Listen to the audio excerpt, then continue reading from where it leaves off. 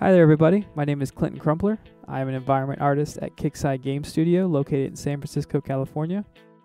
Some of my past projects include Heavy Gear Assault and America's Army Proving Grounds. In this course we'll be creating a desert dig site environment for UDK and learning about textures and materials more specifically. Some of the key points to this tutorial will include creating multiple layered effects on materials that can be used in conjunction to form believable real-time results for materials such as wood, stone, sand, and various other materials commonly used in modern-day games. Next, we'll be creating tileable and reusable textures, meshes, and materials, followed by utilizing displacement and motion to capture non-static materials.